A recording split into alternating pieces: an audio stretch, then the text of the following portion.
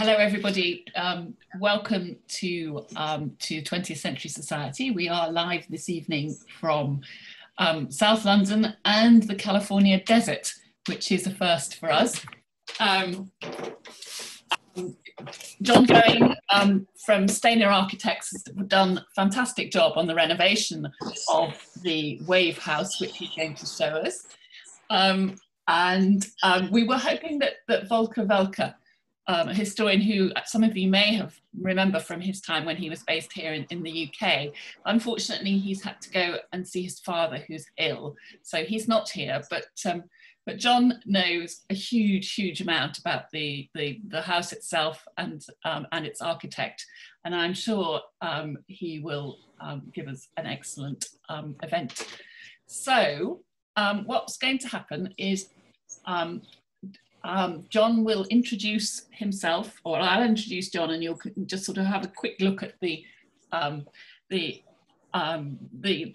setting of the house and the neighbourhood on his iPad. Then he's going to go inside and give us a short talk about the house with PowerPoint slides. So that will come on your screen and be totally will be static, and then we're going to have a snooping around the house session, room by room, with John on his iPad. So I hope that works. As I said, it's not something we've done before, but it should be great. Anyway, and it's almost as hot here in London, I think, as it is in the California desert. Although I'm sure that will be denied by John. But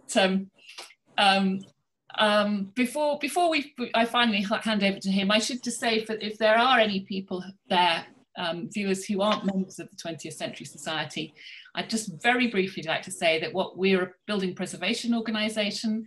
We campaign for buildings from 1914 onwards, and we're a charity. And so although we're doing these online events and not charging for them, normally we have a full real world events programme, which we do charge for, and goes quite a long way to support our campaigning work.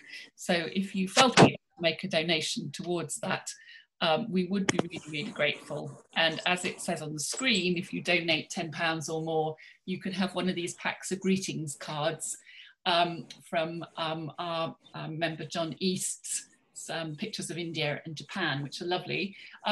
Just if you would like greetings cards when you make a donation, just put in the box that you'd like us to send them out to you, and which one.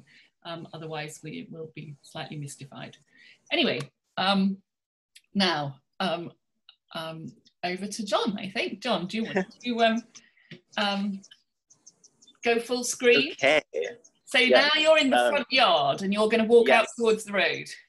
Yes. Hi, everyone. Welcome to Palm Desert, California. We're in the Coachella Valley, just a few miles south of Palm Springs.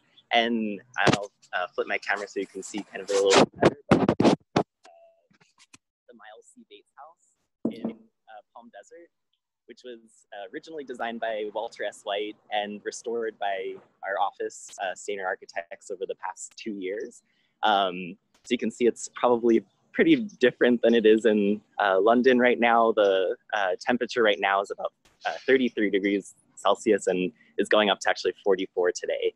So you can kind of get a sense of the outside and the native plantings that we have out here. So I'll take you inside. It'll be a little bit like a MTV Cribs, hopefully, but let me share some info on the house in there. Okay.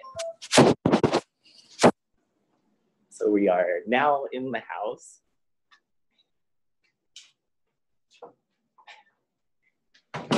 So that's just a quick glimpse before we do the PowerPoint bit, and then we'll come back to the roving tour.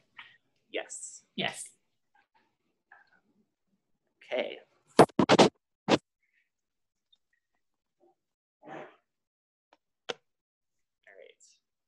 How's that? So everyone can see in here, I hope. Okay, so let me share my screen, and I'm going to just do a quick kind of introduction to the house for all of you who may not be super familiar with the architect of the house, Walter S. White, who is a Southern California architect and He built many projects in the Coachella Valley. He worked for Albert Frey. He worked for Richard Neutra's protege, Harwell Hamilton Harris, and has kind of a storied history in the Coachella Valley, but you may not be familiar with him. So let me just kind of do a brief introduction on the house and Walter S. White. Okay, so hopefully that works okay.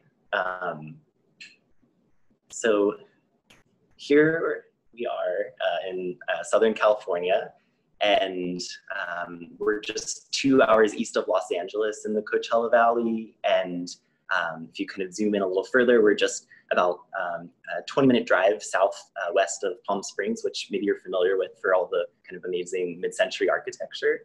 And we're just kind of northwest of the Salton Sea, and about two hours drive northeast of San Diego. So we're pretty centrally located for Southern California, and then within the Coachella Valley, near maybe some markers that you are familiar with, like Palm Springs and the Salton Sea. So maybe just to give you a little bit of background about Walter S. White, he was Southern California born architect and really an inventor and kind of tinkerer who worked for Schindler, as I was saying, Frey, the protege of Nort, and even Douglas Aircraft, which is kind of neat. And his designs and his construction techniques, which some of us were even patented, like the roller coaster roof of this house, they're very influential to the mid-century architecture movement and its development. So these are a couple of houses by White in Palm Springs, the Franz Alexander residence and the Wilcoxon residence. Both of them are still actually in existence right now. The Franz Alexander house is in fairly good shape. The Wilcoxon house has had the same owner for many years and is kind of just petrified in time almost. And so anyway, I guess the house is called the Miles C. Bates house, and the namesake of the house is Miles C. Bates, who was a client of Walter S. White's and worked with him over many years as a collaborator on the design of several houses. And Bates was an artist and sculptor who was from a very wealthy Midwestern family and kind of lived a carefree desert lifestyle, which is not very uncommon for Palm Springs and the greater Palm Springs area, like Palm Desert. And he was kind of most known for his artwork, but his kind of presence in the nightlife and social life of Palm Springs. And so over the years, White collaborated with Bates on several designs, and this is actually a rendering of the Miles Bates house, the Wave House. And this was really the only realized example of their collaboration, which is kind of incredible that you're inside of it right now. And so the house was built in 1950. It was designed in 1954, and it was ultimately constructed in 55. And this is the kind of original rendering of the site plan, and only the house was actually executed, not the rest of the property, like the reflecting pool and kind of all these other nice site details, though I think we hope to construct some of them in the future in the development of the property. And so here's a drawing by Walter S. White from the 50s, and just maybe so you can see it a little bit better, our redrawing of it, with essentially showing it's really a tiny place of 77 meters squared, 827 square feet. It has one bedroom, 2 bathrooms, a kind of living room, kitchen, dining terrace combined area that's very open and lovely. And it's very a small place to be in. I guess the most notable kind of feature of the house is the incredible roof line, and it's actually a patented system. Walter S. White filed for a number of patents in his lifetime, and this one was actually given to him. And so the roof is extremely kind of experimental for its time, and really even today is kind of a precursor to dowel laminated timber and a lot of the different kind of mass construction or mass timber construction that we're using today, especially coming from Canada and kind of north of the northwest of the United States. And these are just some images from the patent document, which show the construction of the roof, which was very much based in kind of natural systems. And really the entire roof line sits on these two glue laminated beams. And so you can see the drawing from his original drawing set here of those glue lam beams. And this is the construction of the roof in the 50s. You can see this kind of intricate network of dowels and interlocking wood joinery, which kind of allowed for this curvature to take place. Some more construction images. The material palette you'll see is extremely sparse of just concrete block, wood, glass, steel, and terrazzo for the floor. And you can see here that it was constructed in a citrus grove originally, since citrus trees grow so kind of easily in this climate. It's kind of amazing, and still do, and date palms and just kind of array of fruiting trees. Some more images of the construction of the house. And then this is kind of in 1955, once it was constructed, and you can see the kind of amazing roof line hovering above the concrete block. Some amazing details of the glass that butt into each other. And then, I mean, really, so a few images of the interior as it was built in 1955. The space doubled as a studio for Miles Bates, and under his ownership, the small house was kind of a hub of social activity for Palm Desert and the Coachella Valley. And a number of concerts and musical performances happened there. And from what we understand, it was quite a special place. So after its completion, this is a picture of the house in 2018 when we purchased the house. But after the completion, Bates sold the house in 1962, and a bunch of kind of additions happened in the, the 60s and 70s, and they were kind of ill-advised, and the Palm Desert Redevelopment Agency purchased the property in 2007, and was not aware of the kind of incredible history of the house because of all of the additions and renovations that happened on it. So these are just some images of each of the elevations of the exterior, showing it how it was boarded up by the city just to protect it from people staying in it, since there's, I guess, a homeless, there were homeless people staying in it at one point. And the Palm Desert Historical Society kind of helped the city to realize what they had in their possession, and initiated the Save the Wave campaign, just kind of after the name of the house, the Wave House.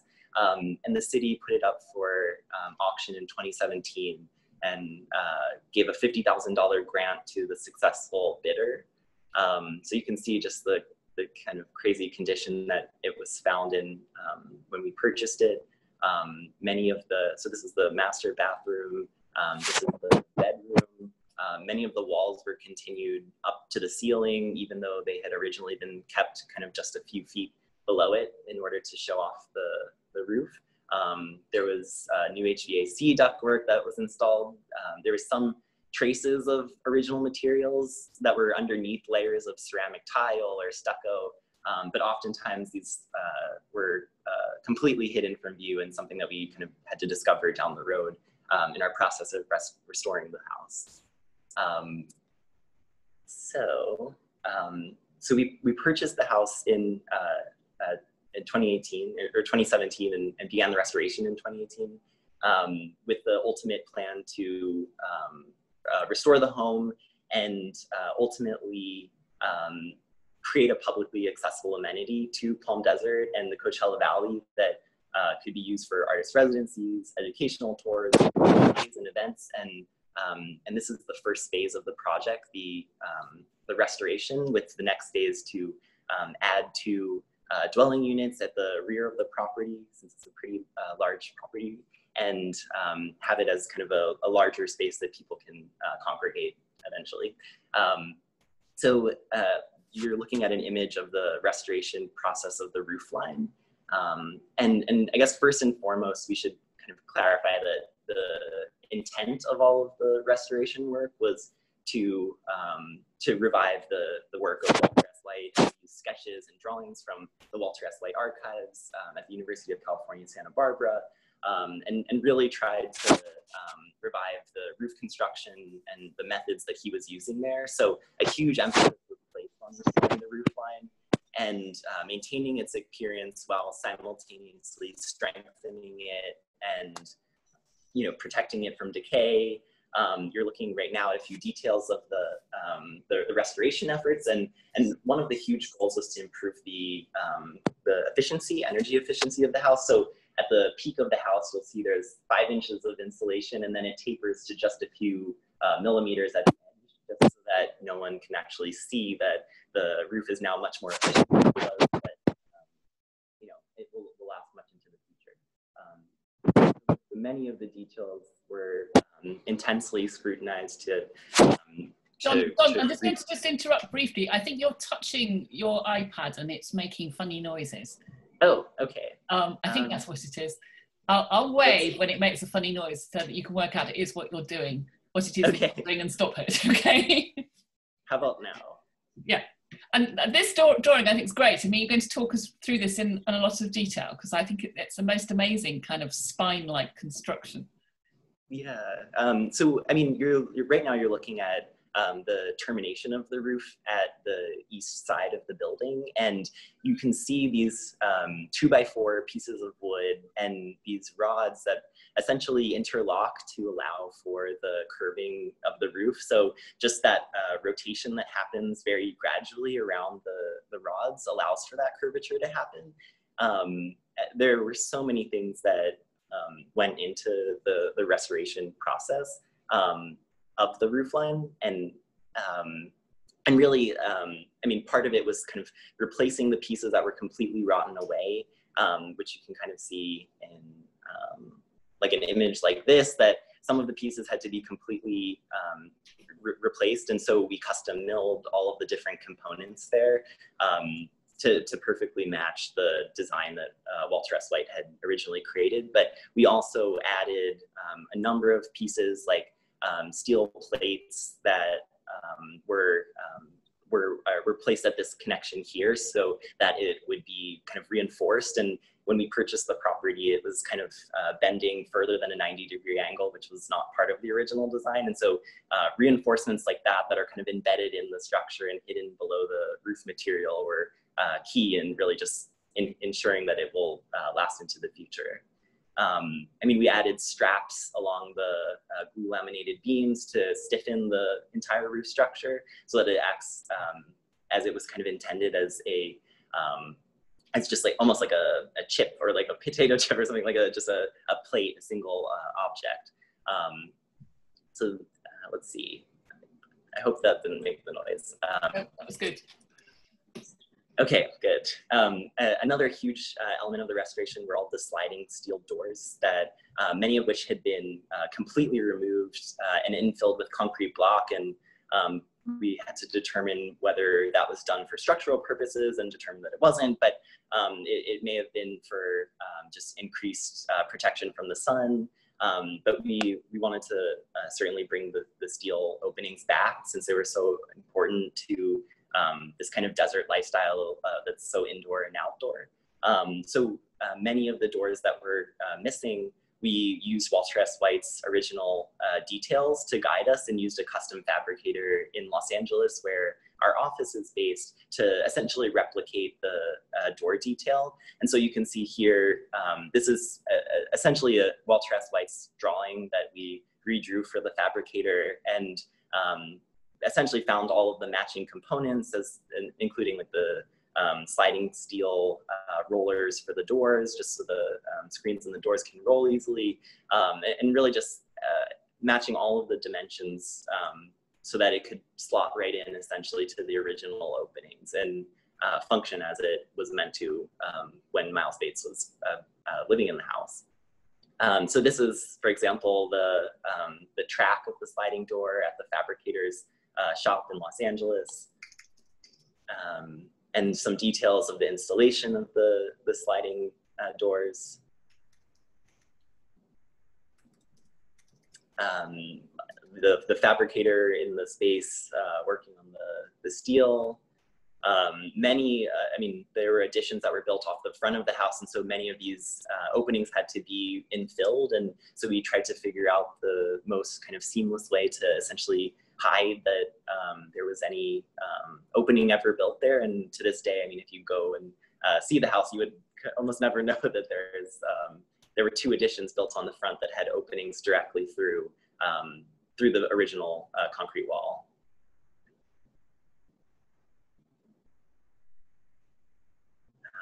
And the paint, obviously, the color was so important to get right in all of the finishes. And the blue is just so important. We found several examples of that original blue around the property that were hidden by the addition or hidden by a drop ceiling. And so we came up with a custom version that kind of was an amalgamation of them, essentially, that considered each of the different colors that were part of that original family of maybe 4 or 5 different blues, really.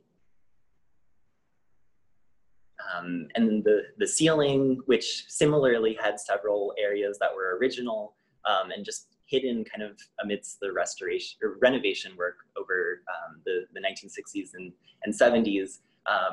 The ceiling had been sandblasted and painted, and much of the paint had seeped into the roofline, which prevented it from ever being removed. So we kept any location that was with the original stain and devised essentially a treatment for all of the other painted locations that would match it very nicely, while still kind of incorporating it into like a quilt-like network, really, of just ceiling. So when you come to the house today, it's kind of appears almost like a quilt of just the original components and the pieces that we've treated with a matching stain. The terrazzo floor, which was another huge component of the original design that we were able to restore, and wherever any infilling of terrazzo needed to be done, we were able to source the material from the original quarry that it was pulled from, since it's still open. The glazing was similarly a hugely important part of the restoration.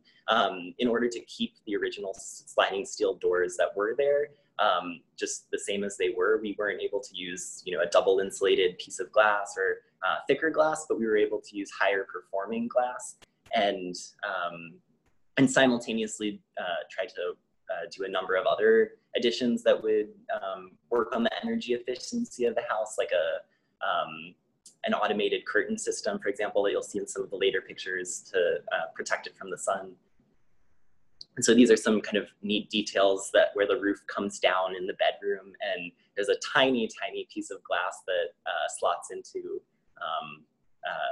the roof. And a lot of the details are really neat and unique to Walter S. White and really incorporate the roof line. And many of the pieces of glass slot directly into the roof, which was something kind of neat to find out. In the process of restoring the house, we noticed all of these grooves in the roof line and realized that they were actually just the stop for the piece of glass. So this is in the bedroom, and I'll show you this kind of incredible planter when we walk around, but this is where the roof line kind of terminates and finishes with this incredible cantilevering planter, which was kind of a funny flourish that Walter S. White designed.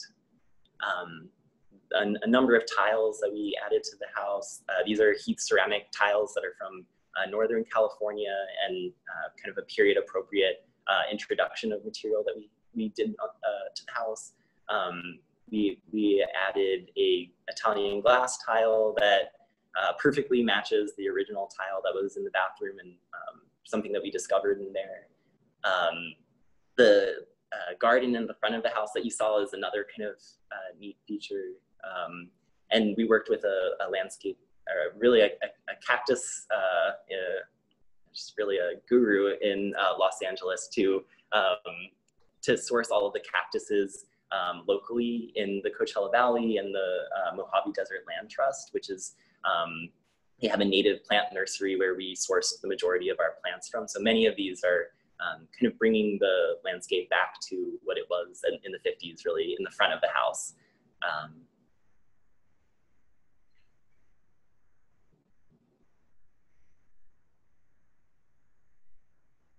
see a few more.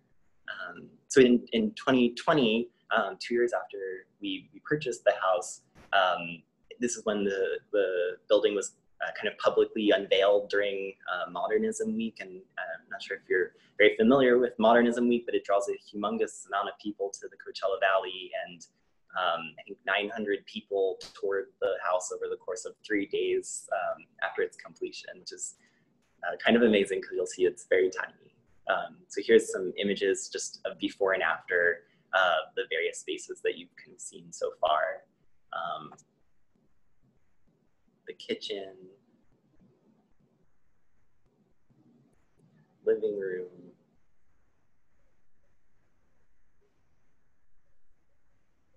bedroom.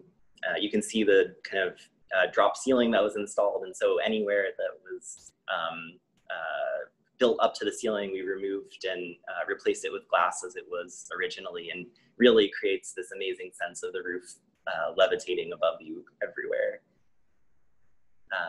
This is this detail at the corner of the house that I'll show you that Catherine mentioned, which was completely kind of rotten away, and we were able to restore.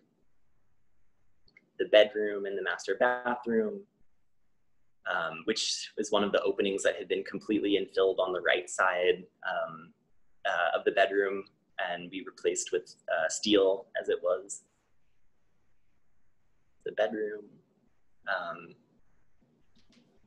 Yeah, and I mean, our office approached the restoration with this idea that historic preservation is not just about turning back the clock to a time past, and really producing this condition where the house can exist across multiple time periods, and a visitor can essentially exist both contemporarily and in a previous time period like Miles Bates did. And that's really the sense that you get when you're at the house. And so we tried to incorporate all of these kind of existing kind of scars or features of the house, like the original roof or the original finishes. And we're careful to avoid kind of museumifying the house that would be frozen in time. We tried to create the desert landscape, the ambient sounds, the smells and textures, and all of these other features of the house that are so much important to the experience of it, in addition to just the kind of visual restoration of the house. The kitchen. This is the master bathroom, which creates this sense of kind of being both inside and outside, and we can take a look at that when I walk around. A few detail shots. And our approach to the revitalization kind of the structure was very much programmatically driven, in that you know, most of these houses that are privately owned, restored homes from the mid-century are privately owned and used only by an exclusive few. And we, from the beginning, just sought to use the purchase essentially to create a publicly accessible amenity to Palm Desert and the greater Coachella Valley, much as the way the house originally was a hub of social and creative activity there. So that is my last slide. Perhaps we can either see if there are any questions or— There are a few questions. Shall I put some of the questions to you at this point? Sure. Now, where are we? Somebody wanted to know whether you could estimate what sort of percentage of the original fabric you were able to keep and what you need to replace, which— that's a great question. Yeah, it's a really good question.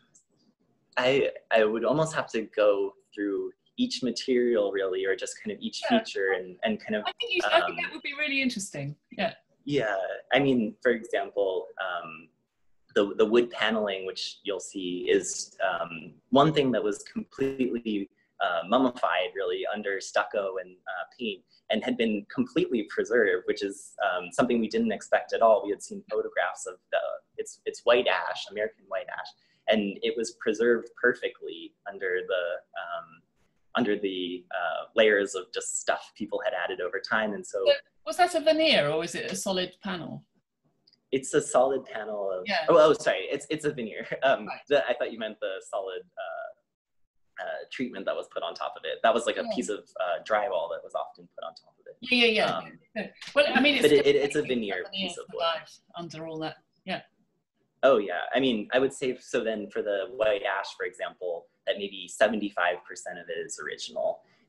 So, I mean, really a lot, probably 95% of the terrazzo floor is original, and at the kind of borderline of the floor, a lot of it had been damaged when the sliding steel doors were removed in the 1960s and 70s, and so we added a border, again, that was just a matching terrazzo, essentially, almost indiscernible from the original terrazzo, but I'd say about 5% of the terrazzo is new. And the roof line, for example, so much of it was in amazing shape, but at the edges was kind of rotten away. So maybe 95% of the roof is original. So, I mean, really quite a lot. So you were splicing in the end dowels onto the end of correct. Replacing the whole. Correct.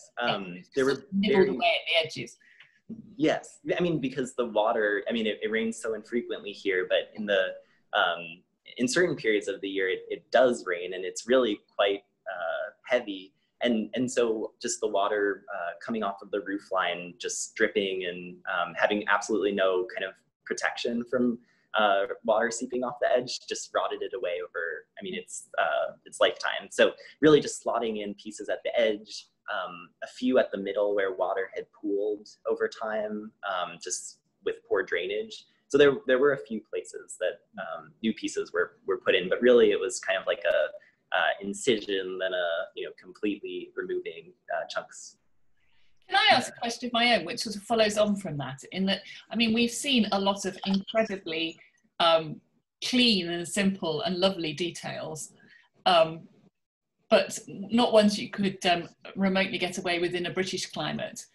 Have you made any changes to those details? And in terms of the longevity of the building going forward, do you think, if you show up after a major storm and tidy up, do you think that will help with preventing rot in the future?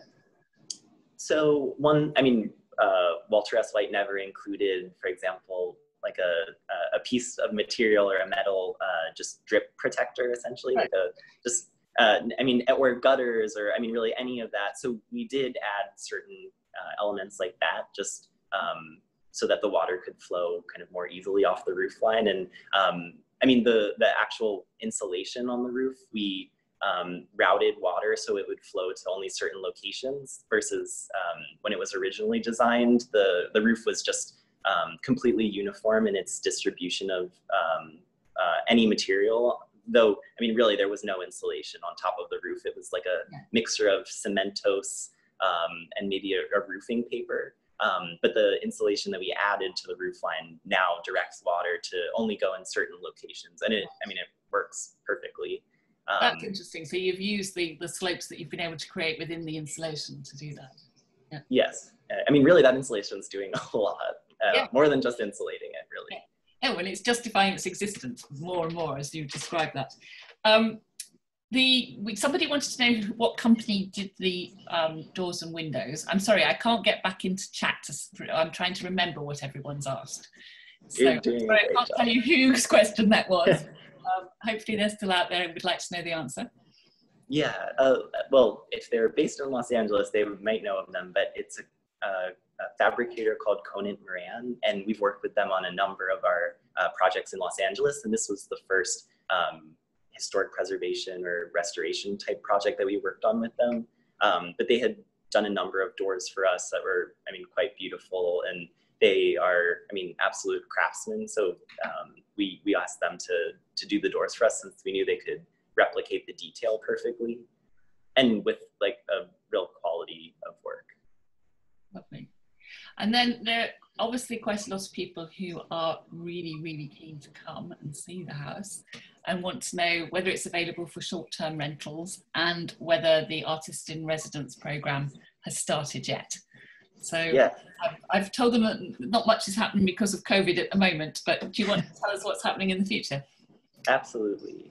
So, a big part of the restoration process was working with the city of Palm Desert to essentially allow the property, which is a residentially zoned property, to host short-term rentals and to host events and essentially allow people to be on the house for purposes other than just living here and owning the house. And we worked with the city to get a conditional use permit so that we could have overnight stays and all of these uses. So it was a really kind of neat public-private partnership, really, where we just worked very intimately with the city and ultimately got the conditional use permit. So now the house, actually starting next week, and we have our first overnight reservations next week, we'll have short-term rentals and overnight stays in the fall. Will, depending, I guess, how things are, really just consider opening it for small events and family gatherings, but really just in the period that's kind of upcoming, we've designed just a kind of system of intensive cleaning and just a really rigorous process so that essentially people can come here and still experience the house.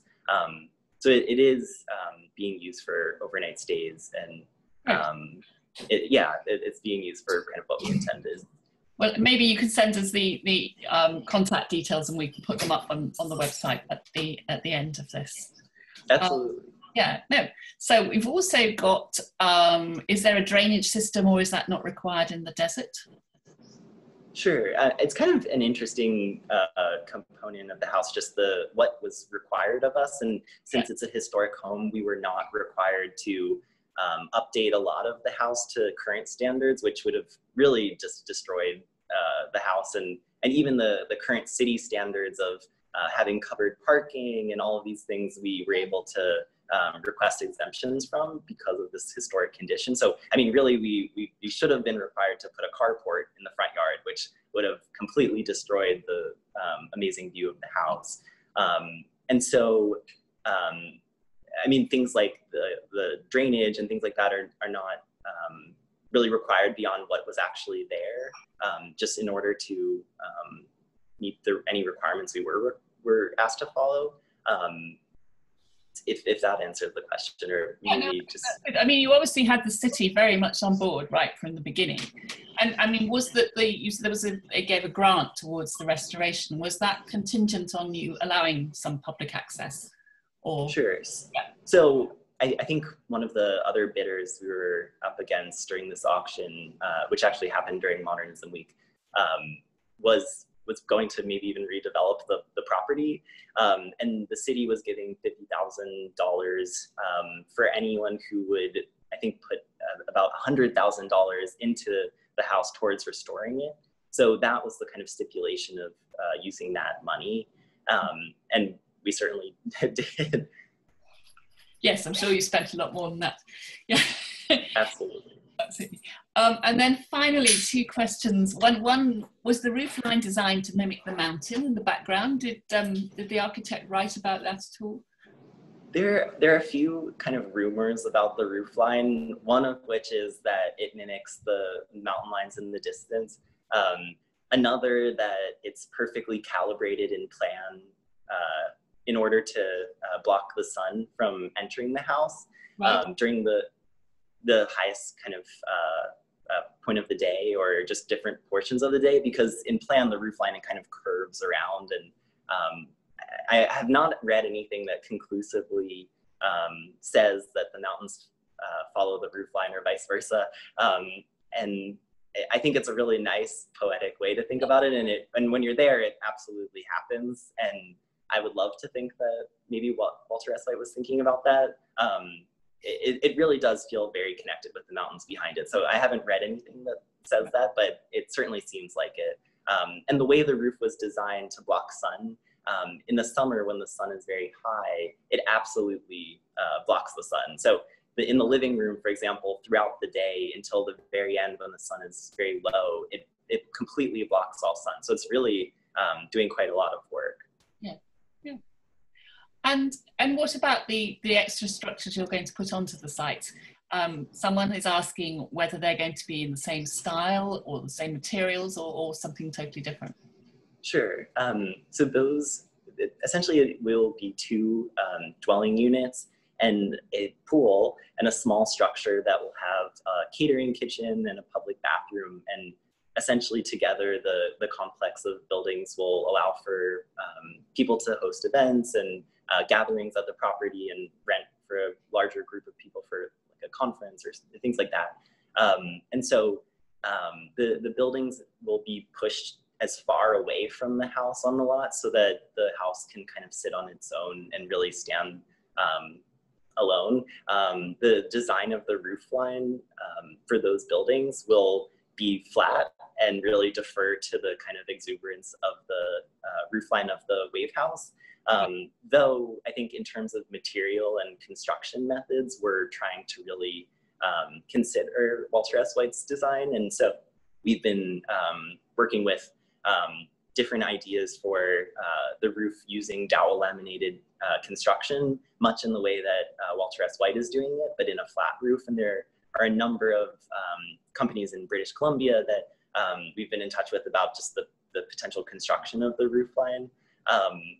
And then I guess something when you're here and you experience it that's kind of amazing is that the solid walls, they all end at 6 feet, 10 inches in height. And so above that, it's all glass and steel. And so similarly in our design, all of the solid walls will maintain that data line. Yeah. So there are, I mean, a number of things in terms of material, construction, and really just the positioning of these buildings on the site that we're trying to both relate and be extremely sensitive to the design. Is it going to be possible to reinstate that amazing circle of planting that put on one of the drawings you showed? Yeah, so we've actually designed the driveway of the house so that it kind of reinstates that circular loop of entrance that whether it was ever really executed, it's kind of hard to tell. Yeah. But we have done that, and we're, in terms of the pool that we're going to build, we're trying to have it located and designed in a way that it's much like the reflecting pond that Walter S. White originally designed for the property, but never actually executed. So I think in terms of the site plan, we'd like it to be kind of considerate of what Walter S. White was trying to do. Certainly now it's a rectangular shaped lot and has been completely changed from when it was just a citrus grove, but whatever we can kind of within that confine. Okay, well, do you want to start your tour then? Absolutely. Yes. And I think if anyone has questions along the way and I can talk specifically about anything, I'd be more than happy to, really. Okay. All right. Okay.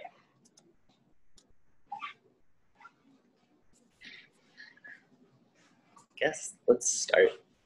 This is now you are in the living room of the house, and you can see kind of in the distance the amazing mountains and the view that you have over there, and the roof line. I guess all of the furniture, or really quite a lot of it, is from the Stayner family collection of furniture, vintage 1950s and period furniture, and we reupholstered it with Tibor fabric, which is a kind of neat connection to the UK that we have in the project. And so all of the curtains, for example, in the living room are made with Tibor fabric. And I was talking to Catherine, and incidentally, the house that Tibor Reich designed for his family is built just a year, I think, after the Miles Bates house was. So there is this kind of funny connection in the fabric and all of the upholstery. We tried to kind of be sensitive to that connection. So here is the kitchen, and similarly, with just trying to maintain this kind of period relationship, we have a bunch of Russellware dishes and things of the kind of period, which is kind of neat. We're still in the kitchen, and this is a ball of Heath ceramic tile, which I was mentioning before, but from Sausalito, California, in Northern California. Period telephone, you missed that. Yes.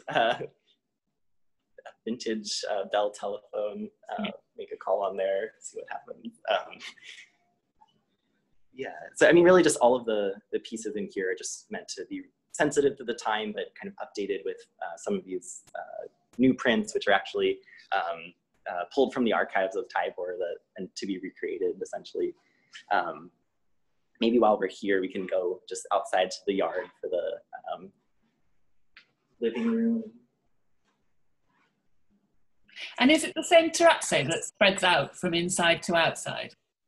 Yes, and that's kind of one of the really neat things just about experiencing the house, that there's absolutely this sense of being inside and outside when you're there. So you can see kind of the floor continues perfectly just outside. And you can see in the distance these kind of incredible mountains.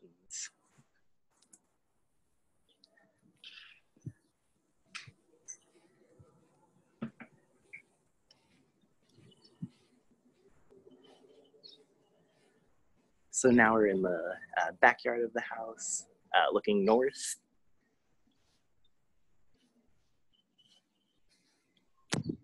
We'll take a lap back in the living room,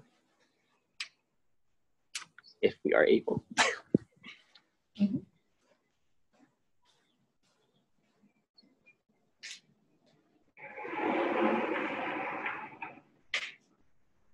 Okay.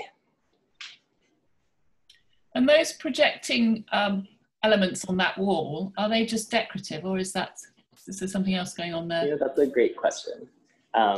That is a kind of funny detail that Walter S. White had in the building, and creates this kind of sensation of the wall continuing inside and outside. So the blocks continue outside and just travel inwards, which is kind of neat.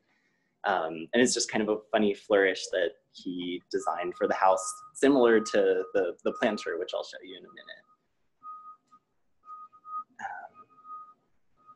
Somebody's asking about, did you have to retrofit the residence with aircon? I think I remember you saying it did have aircon from the start, is that right?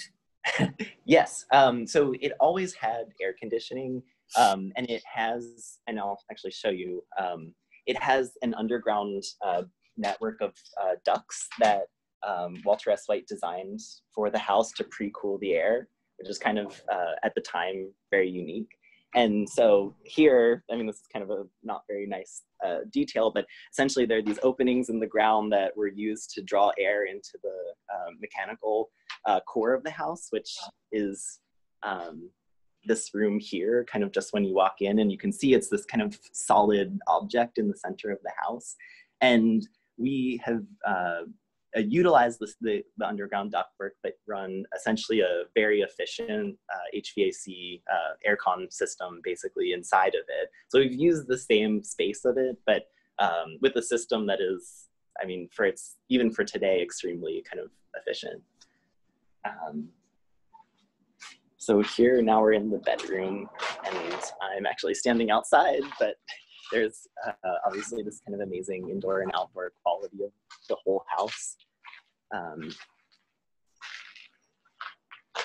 And here is this kind of amazing detail that I think you saw maybe in the presentation, but where the roof line comes down to the ground and kind of is buttressed into the ground. And we have this planter here that at the time was completely sunken and destroyed, and we've actually reconstructed the planter kind of perfectly to the dimensions that it was designed in. Although actually the steel structure that supports the cantilever was in place when we kind of disassembled the broken pieces of it. So we were able to use really just the buttress and the steel structure that were original to the design. This is that kind of roof corner. And I mean, another location that the dowels had to be slotted in and out of the construction due to all of the kind of rot from water. The minimal amount of water that you have in the desert still can do quite a bit of damage. And so you can see just that construction. And then this is again reinforced with pieces of steel brackets that essentially keep that amazing 90-degree angle in place. And is the timber stained? Yeah, it looks like quite sort of strong colour. There's another question here specifically about concrete, about the colours, saying, is there a specific reason, this is from Jade, why the concrete wall goes from white to orange as it goes to the outside?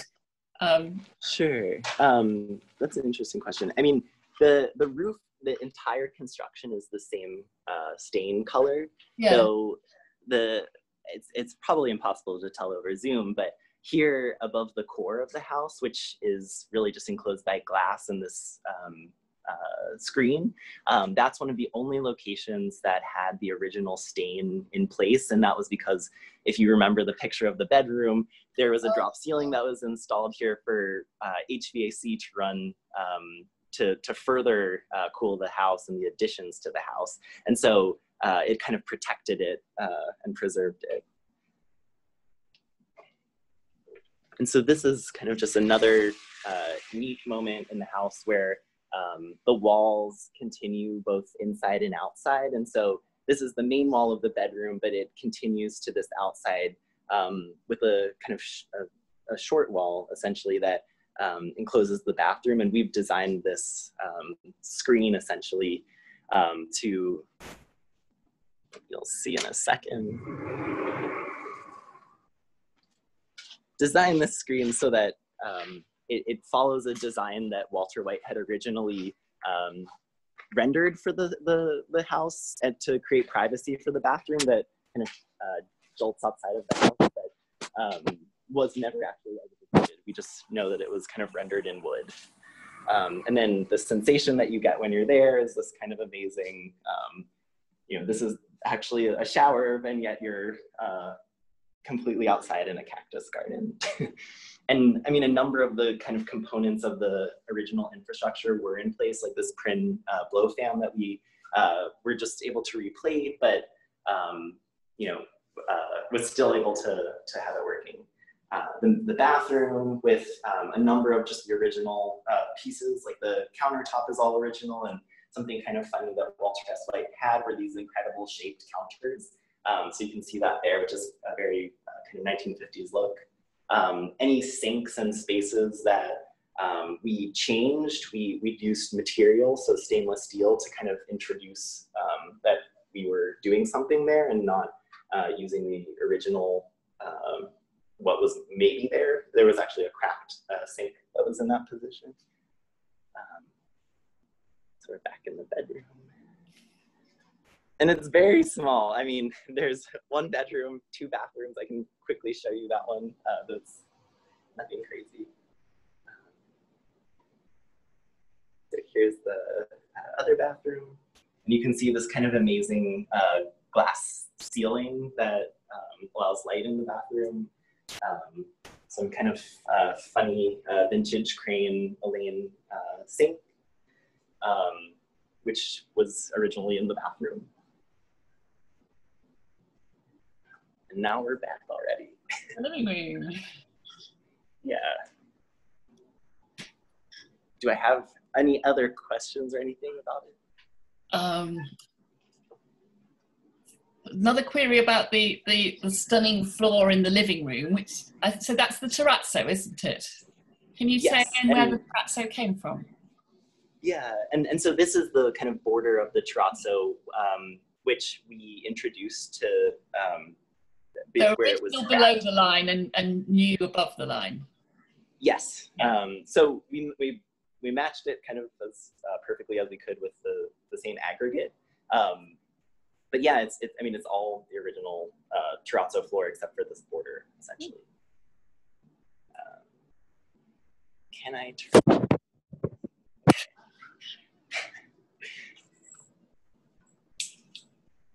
How's that? We're seeing various bits of your anatomy at the moment.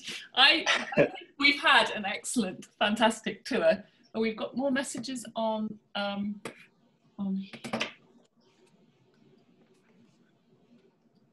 Oops. I think we have about 5 minutes until it's 11:30, or your time. Yes. No, I think, I think you've given us an excellent explanation of the work that was needed, and the vision that it obviously took to realise that. And we're probably all wishing that we could jump on an aeroplane and spend some time in the desert. It just does, it looks so wonderful, and it's so lovely to see a building that was looking in such a sad shape. You know, really doing exactly what it's meant to do again, and looking just so simple and crisp. And I think getting the balance right between overdoing a restoration and replacing too much of the original fabric is so difficult. Once you start unpicking something as fragile as this, it's very, very easy to end up putting far too much in the skip. And I really am impressed that you've managed to avoid doing that. So I think, thank you very, very much. And yes, and thank you so much to you, the society, and just everyone for watching. I mean, it's so neat to be able to share this house with an audience so far away. But yes, but I mean, it's been a very bizarre event in many ways, but very, very enjoyable. Yes. So thank you. And we hope we will be back at 6:30 next week. We're still finalising our programme, but please do check the website. And we hope to bring you a variety of talks and tours this regular slot each week while we're all still in lockdown. So thank you. Thank you, John. Yeah. All right. Thanks so much, Catherine. Thank you.